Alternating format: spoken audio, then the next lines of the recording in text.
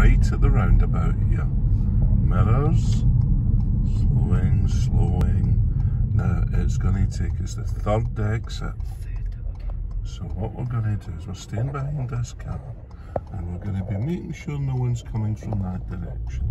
Keeping it going, slowing down, thinking about stopping at the roundabout, which is what you always do.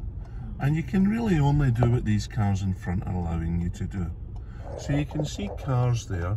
You can sometimes get a clue where they're going from their road position. Staying in, that's it. And slowing down. You can see the taxi and you can see them signalling. So you wait. Can you go? Now wait.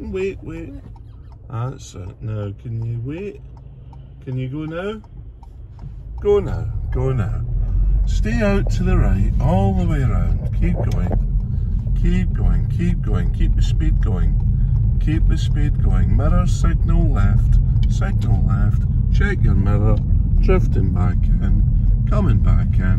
Staying on this road. That's grand.